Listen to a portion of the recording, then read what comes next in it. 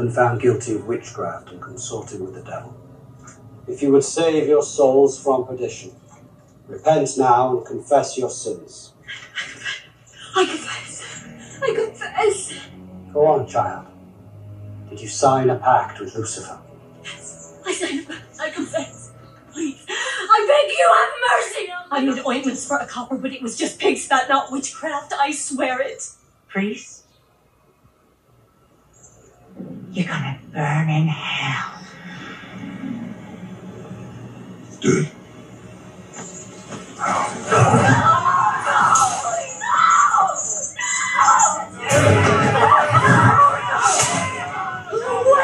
Wait, you said you would spare me!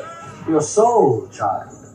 Your soul will be spared, but the body must be consigned to God for absolution.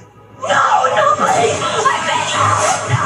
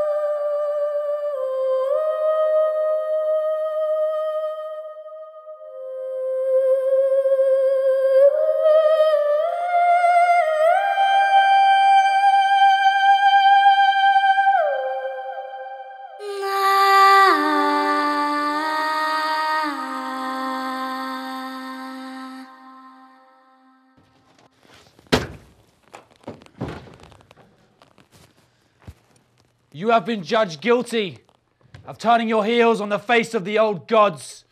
Your sorcery ends here, ends tonight.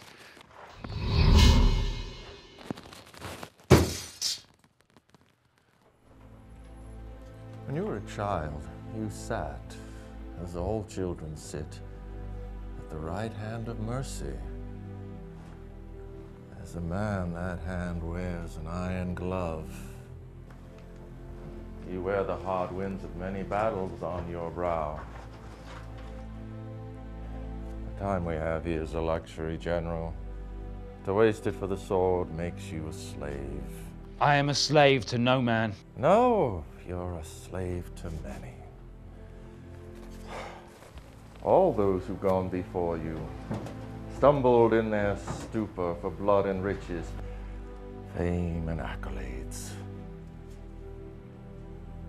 The thirst makes you hollow.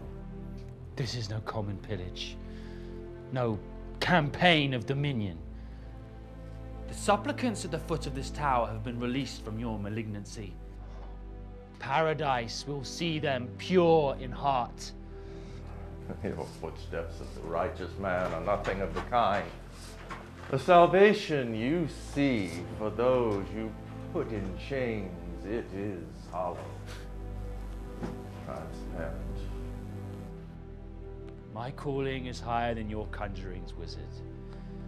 Whatever the gods hold for me, I glimpse through our conquests, the spreading of our way.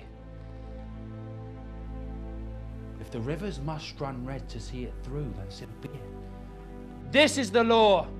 The thrust of avarice is a blade stained with the cruelest of intentions. Laws are written by men. Conquest is written in chaos. But salvation, General, true rescue from one's deeds and the chains that bind him to them, that is the voice of the ephemeral wisdom. And that is the voice you do not hear. I hear only the law.